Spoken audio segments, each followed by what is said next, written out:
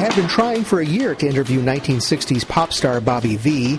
Vee was diagnosed with Alzheimer's disease in 2011 and stopped touring. His family was concerned about how he would appear on camera, but in December they agreed to an interview. That's it. My brother and myself. I met Bobby and his sons, Jeff and Tommy, at the family's studio in St. Joseph, a small town in central Minnesota. They were putting the finishing touches on Bobby's new CD, The Adobe Sessions. The album grew out of jam sessions a family held in Bobby's Adobe garage near Tucson, Arizona, after his diagnosis. Bobby is 70. He was alert and sharp, but acknowledged that his abilities are diminishing. He answered my questions, but his Alzheimer's affects his speech and makes it hard for him to get the words out.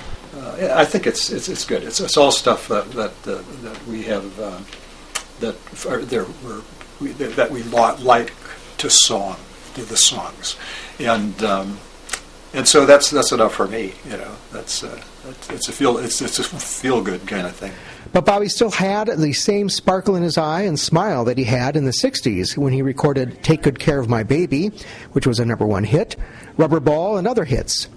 Bobby and his sons held an impromptu jam session in the studio while I was there, with Bobby on acoustic guitar. Bobby was known as an excellent rhythm guitarist, and he still has those skills. Bobby got his break in 1959 as a 15-year-old in Fargo, North Dakota.